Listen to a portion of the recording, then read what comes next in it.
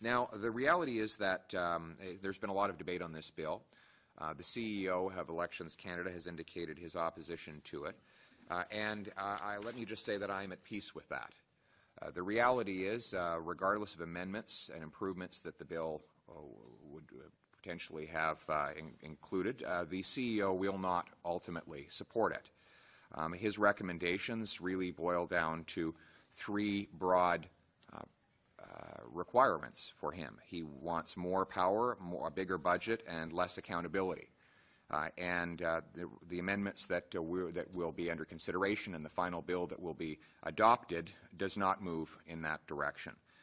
It's not that I'm unaware of his recommendations. I am very much aware of them.